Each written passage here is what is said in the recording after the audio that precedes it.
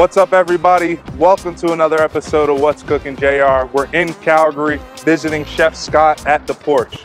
I hear we're gonna clean some octopus, learn how to plate properly, and get some crushable cocktails. I think it's time to enjoy all this at the Porch. Let's go. Cool, so this is Pacific octopus. This one's about 15 pounds. All right, so pot's nice and hot now. You want to get that nice heat, so when you throw it in there, you're gonna get sear on it, right? Okay. So we'll throw some oil in there. Now the oil's in, you want to be quick so it doesn't burn the oil, okay? Okay. Let's get that. Now, this is gonna splatter, so make sure when you throw it in, watch your hands, okay? Okay. Yep, start, yep, put it in, then one step back, boom. And then you can flip it over now.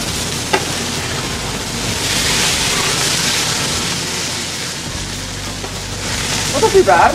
You work in a couple restaurants? No? So your red wine's right here. Okay. We'll give it another 20 seconds, and then you can deglaze it with that red wine. That's good. So do you see the color on that right there? How it's like nice and red? Before it was kind of light pink. That's what we're going for right there. Okay. Yeah. So you can do it with that red wine in there now. Yeah. So what we want to look for is you want that tentacle to kind of slowly curl itself up into its arm. Okay. You want to take the tongs and move it around a little bit. Want to give it a flip? It's crazy how it shriveled up from. All right, so yeah, you can kind of see now how it's starting to roll up with itself. Yeah, exactly. And now that the vinegar, the red wine vinegar, has started to reduce a little bit, once it actually comes down to almost nothing, then we'll add a little bit of water and we'll start the cooking process. So what you're going to want to do to clean this guy up is we want to take off some of that membrane right in there. Okay. So if you want to take your knife and just kind of slowly cut right up into there and stop when you get to that point. You want to keep this piece right here for a nice presentation piece, and then we'll carve that up after you take that skin out, okay?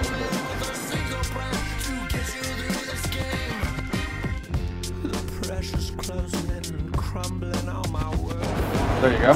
You should take that little bit off there as well. Yeah, there you go. And that part's still totally edible, it's just that we don't actually do that. So now, we'll start the carving process, okay? So you can cut one piece off right there, one piece off right here.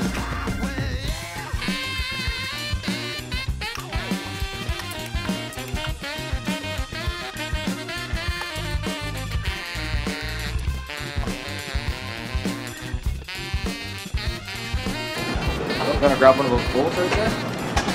Thank you. Yep, you can throw them in, yep. Okay. You can take some of your marinade, that's right there. And then what's in this marinade? So that is capers, mustard, olive oil, garlic, red wine vinegar, pepper. Give that a little. Yeah, give it a little. Yeah, let's do a pan bomb. Absolutely. Absolutely, just at home. So putting it on the grill? Yep. Right. So you can put each piece onto the grill, yep.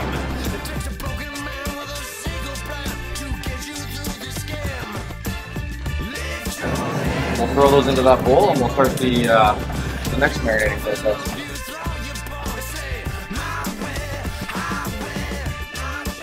So you can throw it up there to keep warm for a sec. And next we're going to take our potatoes. Okay. And we're going to fry them.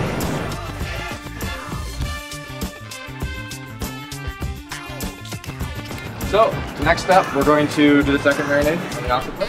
The finalizing one, the finishing one. Finishing touches? Absolutely. So you get the Kalamata olives, you can pop those right in there. Boom. Roasted red peppers. Boom. Some capers.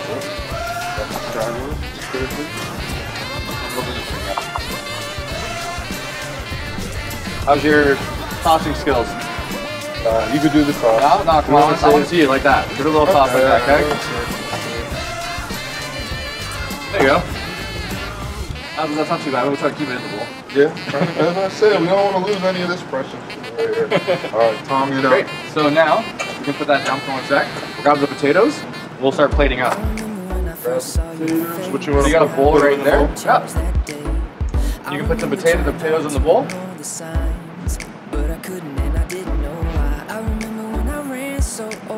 Like speeding trains in the passenger car, and I remember that you still came back for me.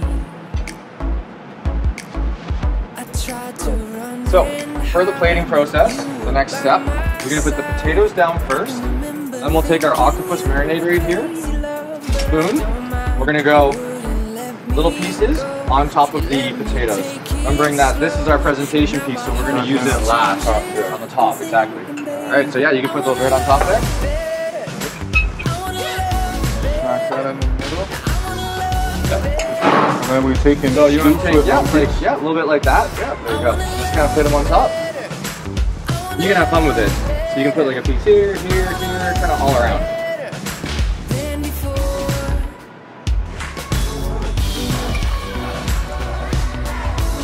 Not too bad. I'm happy to do your job. I'm working. Alright, one more right here.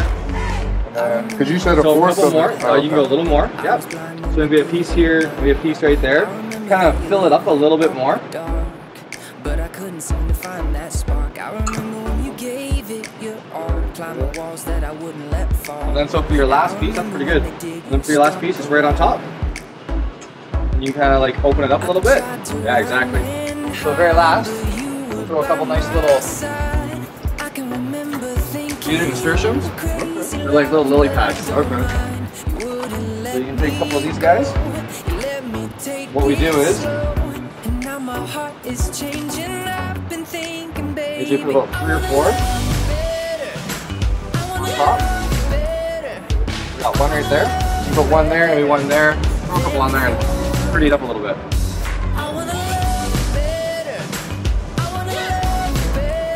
I got the greasy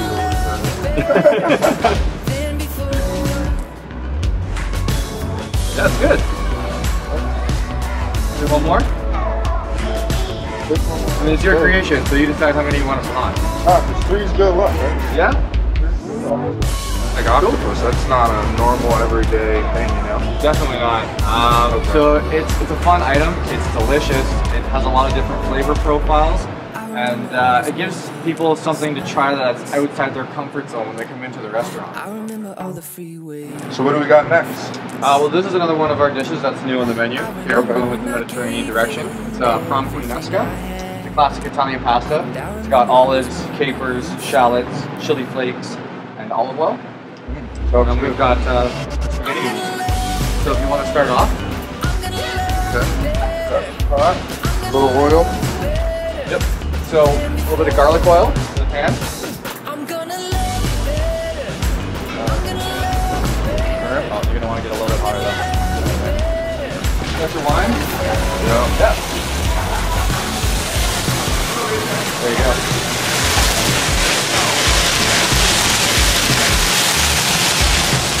You're good. Let it reduce. You want to cook that wine out, man. Oh, okay. Yeah, we want to really cook that wine out. We don't want that wine flavor in there.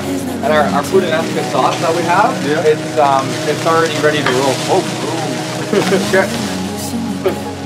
Prawns are getting crazy. Yeah. All right, I think they're good.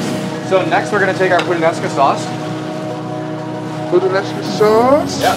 So in here, we got shallots, capers, chili flakes, tomatoes, and olive oil. We'll finish with some basil. Alright. In we go.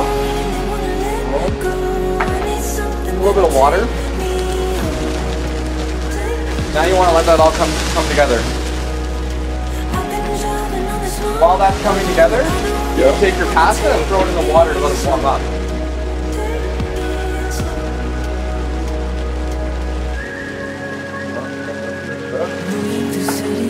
So the consistency you want now is like a nice tomato sauce consistency. Something that not too loose. You're pretty much there. You also want to make sure the prawns aren't going to overcook too much. So I think you're pretty much there. You can pull it off to the side. Yep. Take your pasta down. Yeah. That's what we want. Yeah. Watch out. There you go. And pasta in. Yeah, watch out for the water. Don't want too much water in there. Yeah, that's good. There you go. Alright, it's tossing time. Oh, man. You can use these guys too if you want a little bit. Yeah. There we go. Yeah, put it both. Yeah.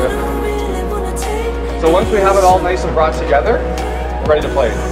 Now they caught it. So, yeah, a little bit of pasta in the middle first.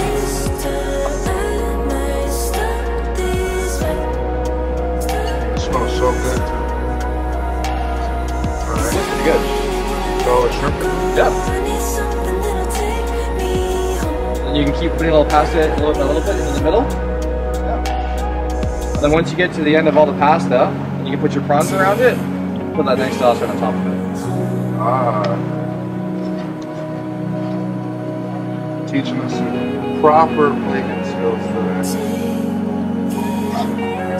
Close, last little pasta drip. Now we go on prawns and sauce. Yep, prawns and sauce.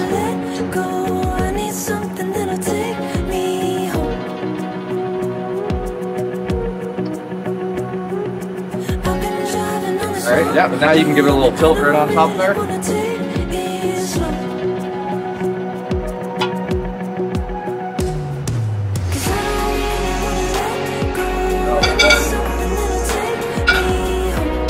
I like to give it a little bit of a wipe around the bowl. Yeah. A little clean up. Yeah.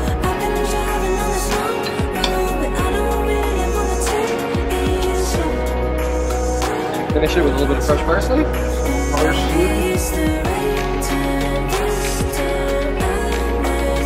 Thank you very much.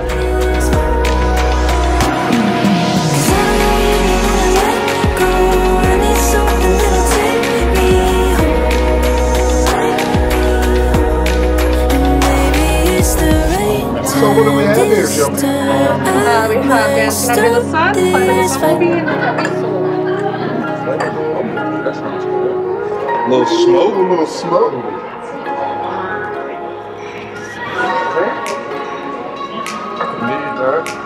That's good. It is good. We'll love this. Now, I like the lids too. We got to show them the lids. the lids are pretty cool. Yeah. That's so that you can stir them and mix them up. Get the smoke into the drink. The Heavy Soul is a Jose Cuervo based drink. The Bumblebee is a rum based drink, and the Plate or the Sunnyside is a gin based drink. Okay. So we got. Let's say that fast 3 times for us. So what do we have, Justin? What did you make? The octopus, and then we got the puttanesca here. That looks wonderful. What are all the ingredients? What do you find different than a normal puttanesca that you would see in another restaurant than the way Scott did ours in the past? First of all, when we did the healthy prawns, we had the healthy prawns here. Then with the garlic oil, you don't see that many places. Most people gonna put the garlic first, let it slow sear. So I like the garlic oil being infused, so you got that flavor off jump. And then with the puttanesca sauce, it was nice and thick and heavy, and then we cooked it down. So I think cooking it down really got that flavor into the shrimp, into the pasta, and then also the way we plated it. Like I said when we were doing the video in the kitchen, I was like, oh, we're getting the plating skills taught. Plating it from the middle, then topping it with the sauce really makes everything come together well. So I'm excited for you guys to try it. Now, Scott, Well, I want to thank you very much for coming in and cooking with us today. That was a lot of fun. That was my first experience doing that here in the porch. Yeah, and that was a lot of fun. Anytime you want to come back, I would love to have you again. All right, we'll be back. Yeah, for sure. We'll be back when the weather's Date night. nice out. Yeah. Date night. Yeah. Maybe next time we can have a drink at the On the Swings. Okay. yeah, they're all back. I tested. Yeah. All right.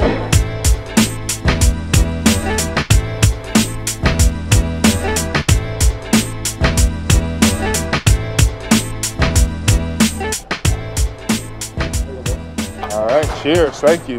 Don't want to get buffalo. Yeah, that's good. You need to come get this one at the porch, old fashioned.